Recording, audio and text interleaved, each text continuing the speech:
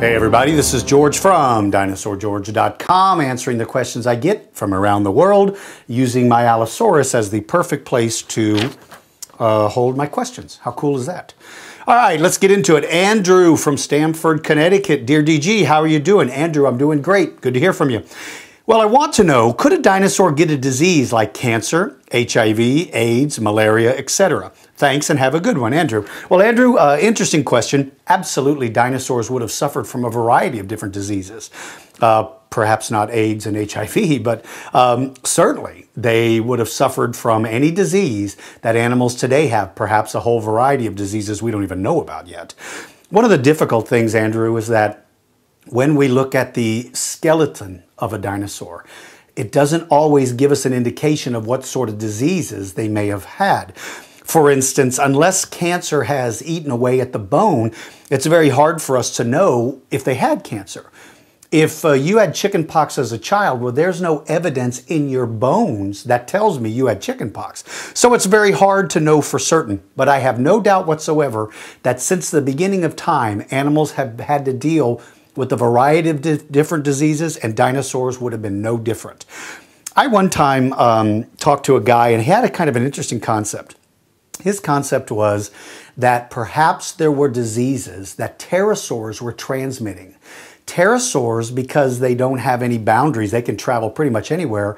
Imagine if there were diseases that they had that they were immune to, but dinosaurs were susceptible to. Well, if a pterosaur lands on you and is picking off parasites, there's a possibility that he could give you a disease and transmit it to you. Dr. Robert Bacher made a good point one time that disease may have played a much greater role in the extinction of dinosaurs than perhaps even the asteroid impact that caused the crater in the Yucatan. It's certainly possible that disease played a much greater role, and it may be possible that pterosaurs may have been the carrier. There's no evidence to prove that. No evidence to prove that. But it's simply an interesting concept. I think it's kind of cool. All right, Erik from Bellevue, Nebraska. Hey, Dinosaur George, I hope you're doing well. Erik, I am doing well, and it's always good to hear from you. He said, despite its inaccuracies, where did the theory of T-Rex's vision being based on movement come from? Who thought of this idea and what supported it? Also, is it possible that large theropods could be in prides instead of packs? All right, Andrew, good questions. First question, who thought of it? My guess is probably one of the writers for Jurassic Park thought of it, because I don't know anybody in paleontology who concluded the idea that Tyrannosaurus's vision would be based on movement. All of the information tells us that Tyrannosaurus probably had incredible eyesight. This is Albertosaurus, a Tyrannosaur cousin. His eyes would have been right here. Looking at this dinosaur head on, one of the things you'll notice is that he does have kind of an indentation where his snout gets a little narrow and gives him sort of straightforward vision. But on Tyrannosaurus rex, it's even more distinctive. There's a dramatic drop here, and Tyrannosaurus rex had absolute clear binocular vision.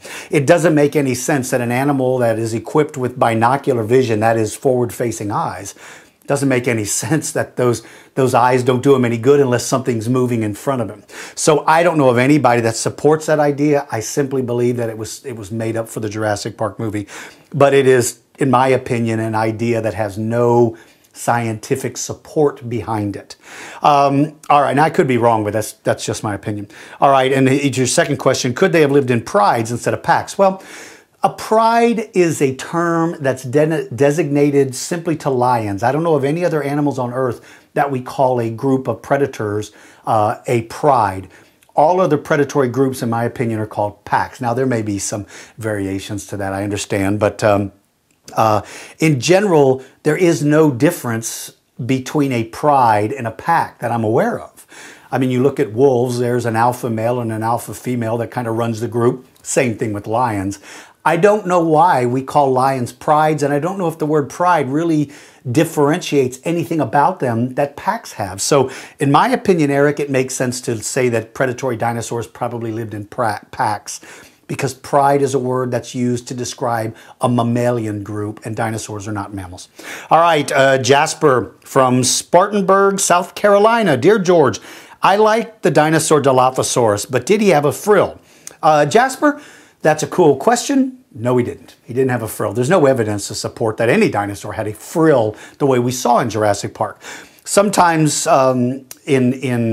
especially in Hollywood, they have this overwhelming urge to expand dramatically on the evidence.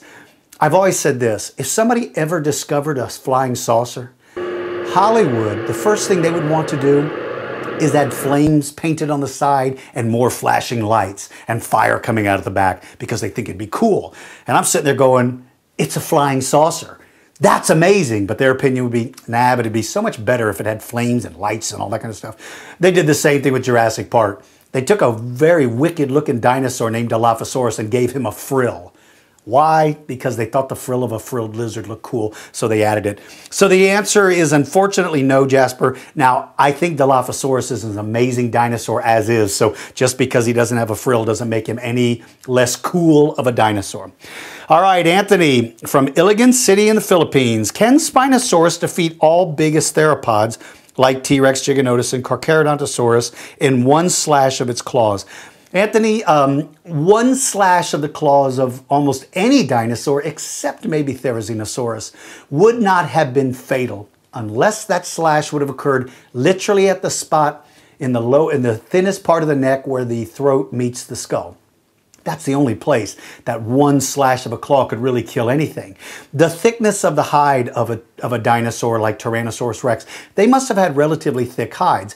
Even though those claws are big from Spinosaurus, they're not big enough to simply cut him open to the point where he falls over dead. So I don't believe that would have happened. I don't believe that if those dinosaurs, and those dinosaurs all lived at different times, but just for the sake of your question, I don't believe that a slash of a single claw would have been deep enough to cause a deep enough wound to have killed the dinosaur.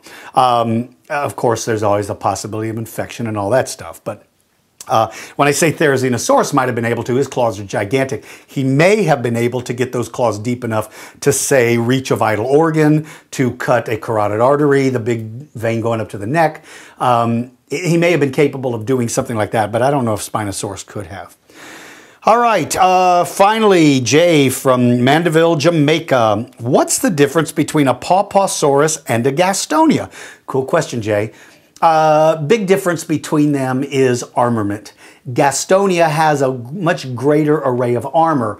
Pawpawsaurus, as far as I know, Jay, I want to say that all that was found of him was the skull and maybe some other bones, but I don't believe a whole one was found. So I don't know if he was as well armored. Now, he's a Nodosaurus, which means he doesn't have the club on his tail. He may not have been as heavily armored. He may have been, there may just not have been as many spikes and horns. That would be a main difference between them. Now, they are from the same general family, so there would have been a lot of similarities. But in my opinion, you would have been able to recognize immediately a distinct difference between the two because Gastonia would have had much greater array of spikes and horns and things sticking out of his neck and side and back, whereas Pawpawsaurus probably didn't have that many. All right, you guys, that's it for now. If you've got a question, go to my website, dinosaurgeorge.com, click on the Ask Dinosaur George page, fill out the form. Keep in mind, I know a lot of you write over and over and over again, but and you just never seem to get yours answered, and I am so sorry, but it truly is luck. Here's my suggestion to you. It doesn't do you any good to fill out the form and send the questions like one after the other. Like sometimes we receive like one person will send the same question 40 times in a row. The problem with that is it bunches all your questions together. And sometimes the folks that read these delete the entire page because they just can't even read all of the questions.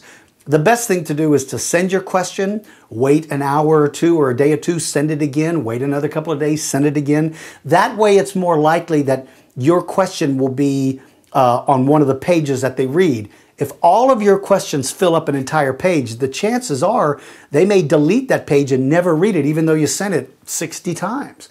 And keep in mind as well, we receive more than 1,000 questions a week now. Yesterday, we got 312 questions. Yesterday, 312. So it's just luck to get on it. I know some of you have written me so many times, and I apologize for not being able to answer your question, but just Too many questions, not enough time. All right, you guys, take care of yourself and take care of the people around you. For you young people, always practice your reading because reading is incredibly important and it's going to be helpful to you throughout your entire life. And for everybody, use the best manners you got because it sure makes the world a better place. I'll talk to you soon. Take care, everybody.